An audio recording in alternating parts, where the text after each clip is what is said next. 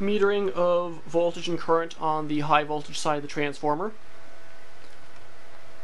The current is monitored with a 100 ohm resistor in series with the positive end of the bridge rectifier in the transformer bucket.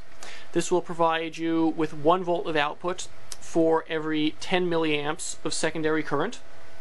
So 30 milliamps would be 3 volts out of the center of the current BNC.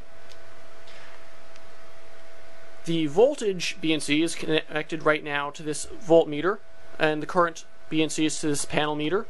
If you have a high voltage probe, such as a Fluke 80K40, you can remove the plastic collet from one of the high voltage connectors and stick the probe in.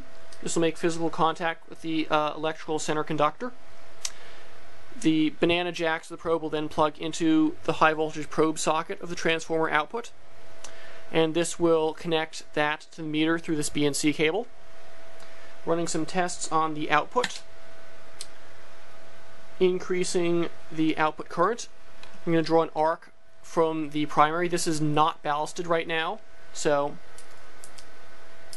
can see that's drawing about 26 milliamps on the secondary, and this is at around 20 volts AC on the primary. So as you can see, this output current will increase drastically at higher voltages.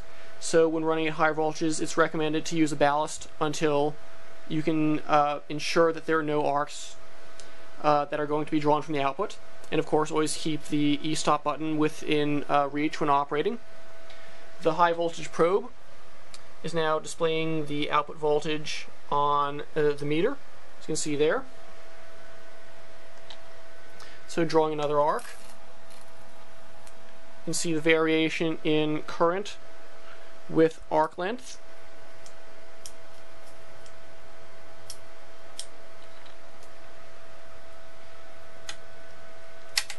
And of course, it's recommended not to operate the transformer at such a high output current, like 30 milliamps continuously, because this will cause thermal damage to the windings.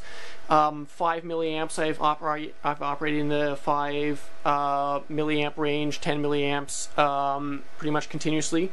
I have operated the transformer at 30 milliamps for short periods of time to take tests on the fuser, and it will certainly survive that for short periods of time, but do not sustain that output, because X-ray transformers are designed to be intermittently operated, and that would cause overheating the winding and probably trip a breaker if sustained.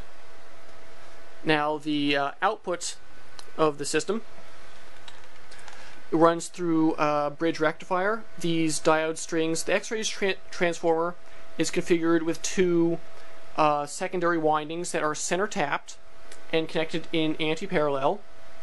These will generate plus or minus 50 kV simultaneously. So at 50 kV output, that would be 100 kilovolts across the diodes.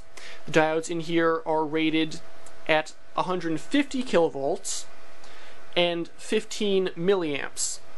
Now, since this is a center tap transformer, each pair of diodes in the rectifier is only conducting half of the time. So this would be 30 milliamps. The diodes would be rated at a maximum of 30 milliamps.